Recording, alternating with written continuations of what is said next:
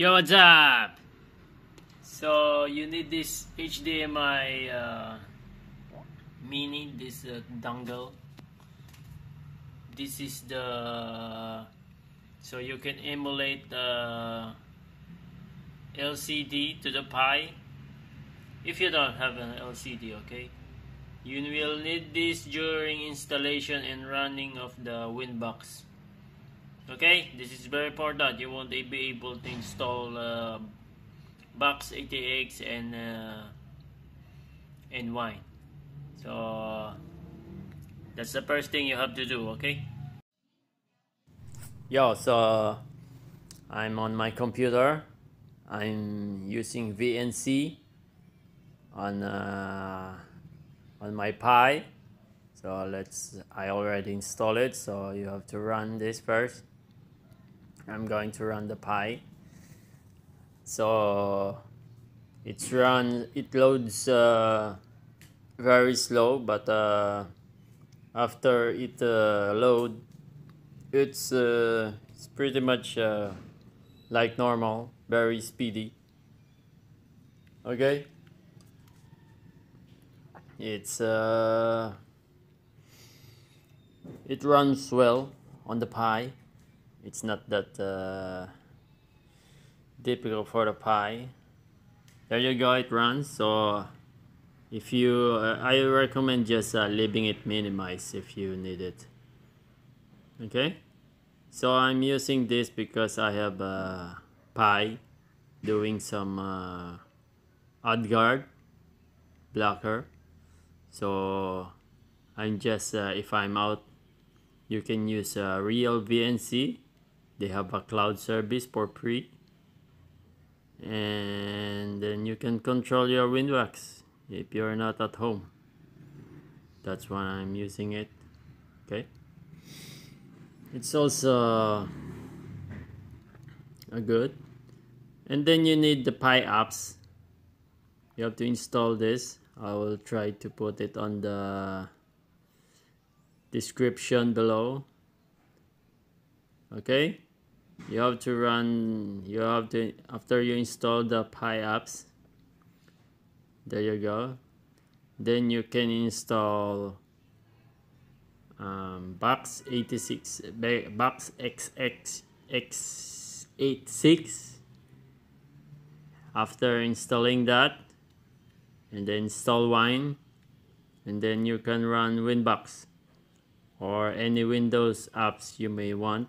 I'm not sure. Okay, just install it. You don't have to configure anything. Once it is installed, it'll just run. Okay. Oh, you will need to run it on the terminal or create a shortcut. I'll show you later what shortcut or what command did I run. So you have to download the winbox to their website. Okay, wait. So I'm on my iPad. I'll just wait.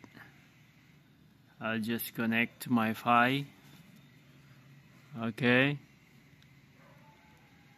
Close that. So you have to, I'll edit this text editor. So you have to run this.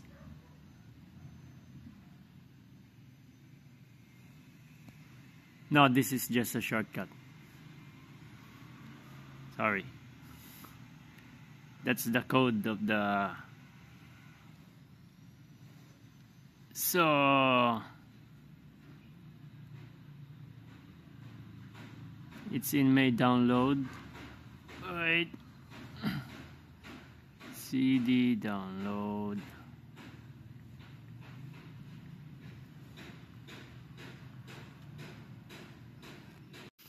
So I open my winbox.sh.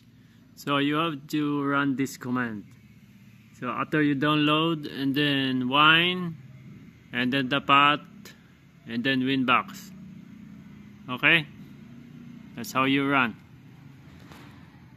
Let me close this. So here's the pie.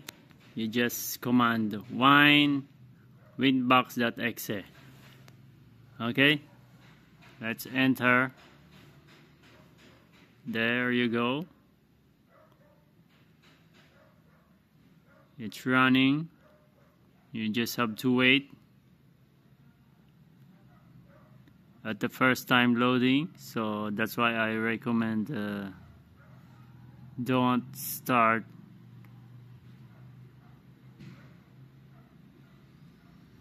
That's why I recommend do not just minimize the winbox after you run it. There's some error happening, but it runs. Okay, see, it's mikrotik. There's some code going here, so that's it. Okay, so that's it for this video. I hope you find this useful. Don't forget to subscribe. Bye.